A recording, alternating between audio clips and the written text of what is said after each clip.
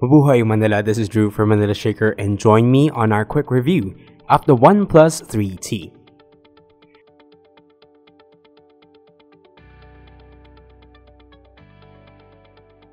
The bumper I have here is the Rhinoshield crash guard from our friends at Rhinoshield. We know that the Rhinoshield for models outside of iPhones are nowhere to be found in the Philippines. That's why we're giving this one away to one lucky OnePlus 3 or OnePlus 3T owner. Details at the description below.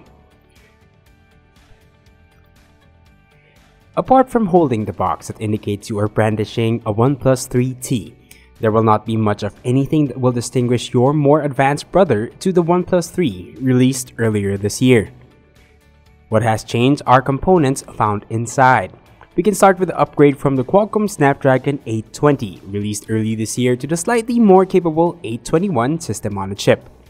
The added 400 mAh is a welcome choice for power users all around. That translates to about 30 more minutes of screen on time, which may not mean a lot but essential nonetheless, especially in providing juice for the more demanding processor. Standby time lasted about a day and a half on frugal usage.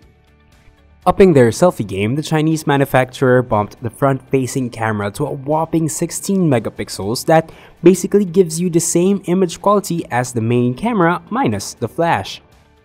Finally, the addition of gunmetal as a color choice is a nice touch in our books. What do you think of the OnePlus 3T? Let us know in the comment section below. As always, don't forget to hit that like button and subscribe if you haven't already. The latest in tech, keep it locked in on ManilaShaker.com. Once again, this has been Drew. Mabuhay Manila.